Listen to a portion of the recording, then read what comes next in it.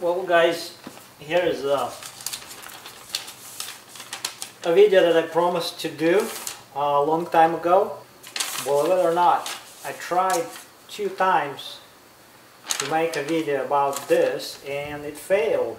Okay, in any case, this is something that I promised to do. Like I said a while ago, I got my fixed camber plates made and installed like the end of last year, and the rest of the suspension was taken apart and things were replaced and such.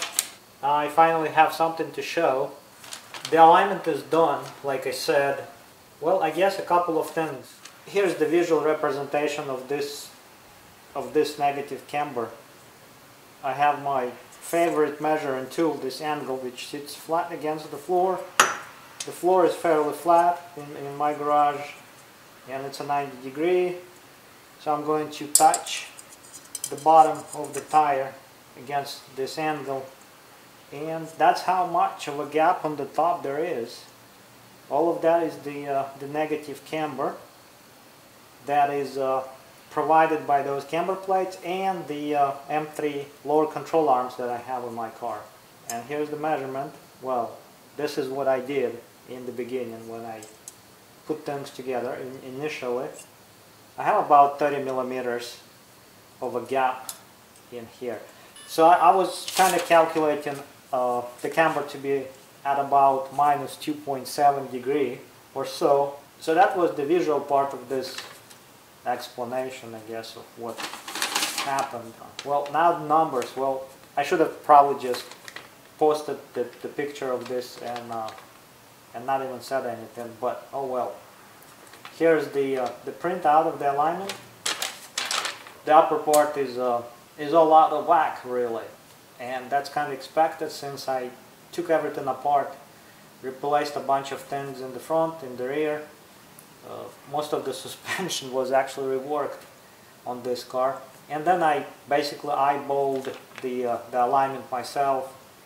And believe it or not, that front negative camber was at minus 2.3 on the left and minus 2.7 on the right side, which is kind of a lot of a difference, really, in my opinion, but it was about minus 2.7 initially.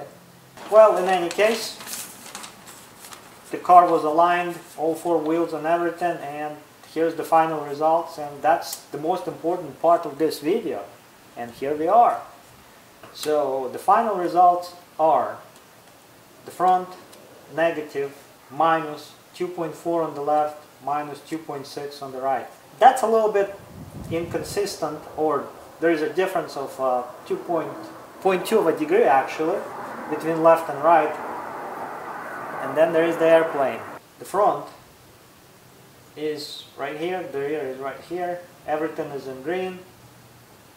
The only red is the camber in the front, and like these numbers show, I pretty much have everything aligned to the factory specs. So I didn't ask for anything special with the toe. I kind of didn't think I needed any of that to be adjusted to race specs or whatever people call it. I don't really care. So minus 2.4 of a degree on the left, minus 2.6 of a degree on the right, which is 0.2 of a degree difference.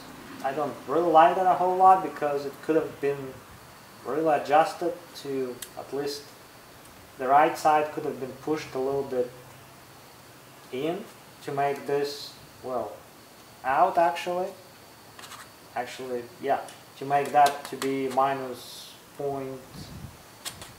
at least 0.1 of a degree less to kind of match. Or I don't know, really, I don't think anyone did anything with the tops to, it's just basically sits where it was installed by me. I don't think that's a major or a critical difference, not something that I would notice, I guess. Quite a lot of a negative camber for the front, so I better start taking corners or turns faster now to keep these tires wearing out properly.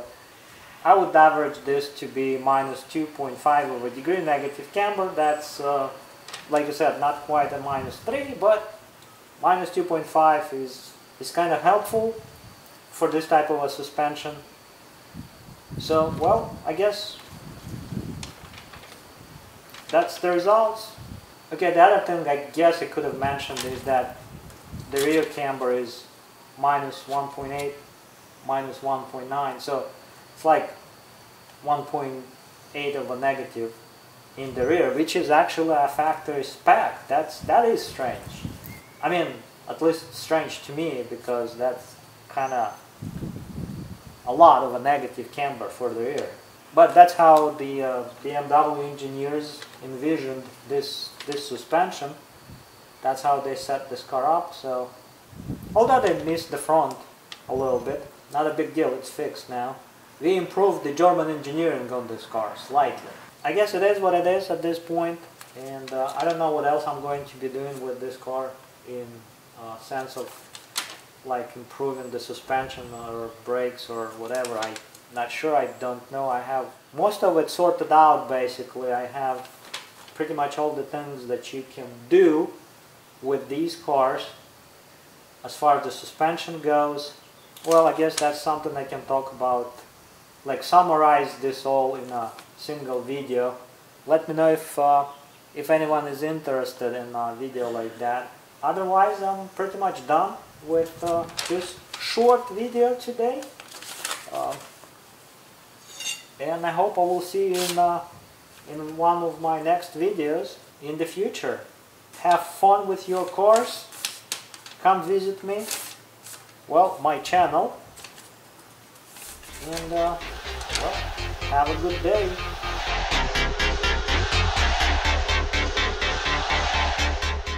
And here's something else that I'm thinking about doing. Here's my new project. A rather ugly piece of metal, aluminum, with a couple of holes and cutouts. And if you're curious to learn what it is and what it's going to do, come visit my YouTube channel and say something in the comments. Don't be indifferent. Make a difference. That's all for now.